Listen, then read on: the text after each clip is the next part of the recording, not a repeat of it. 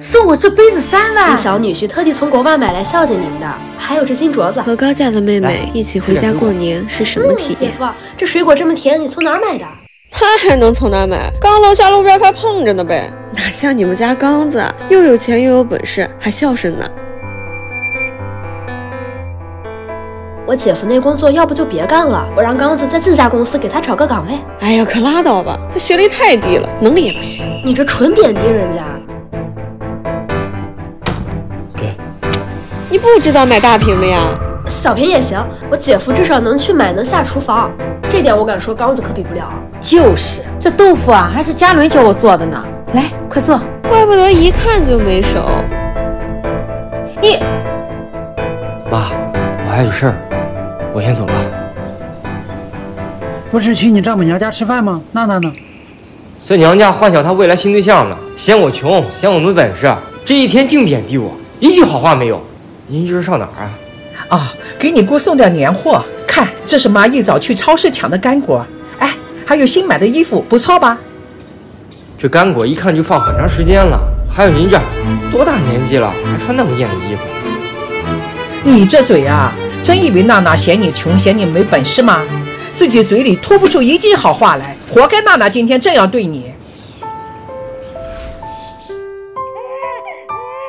哦，乖啊。宝宝先去车里躺一会儿好不好？哎，你回来了，尝尝我早上刚去早市买的牛肉，新鲜着呢。来，筷子。一点都不新鲜啊！啊？我说了多少遍了，这肉先腌一腌，这又咸又老的。我腌了呀，可能是小宝早上太闹腾，我太着急了，我尝尝。这不挺好的吗？比上次强点了，是吧？没什么区别。你夸我一次有那么难吗？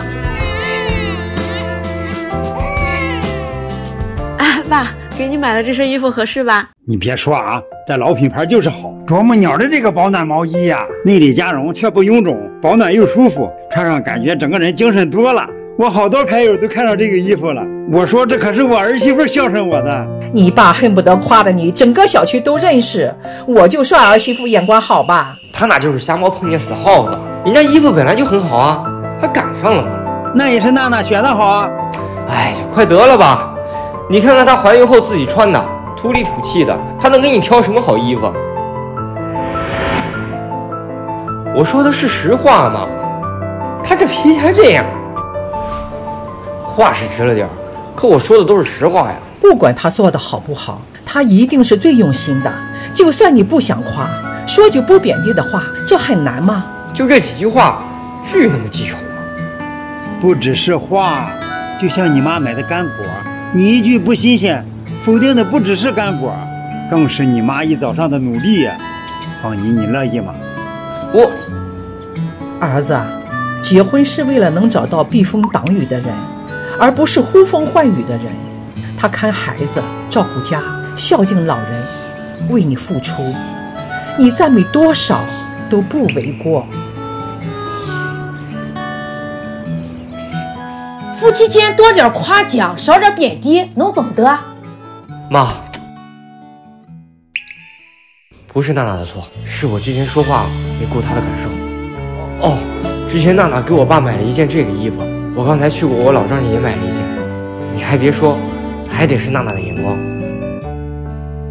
还有给你买的补品，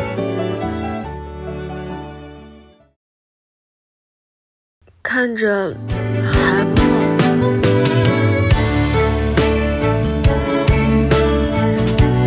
来，快坐下吃饭吧。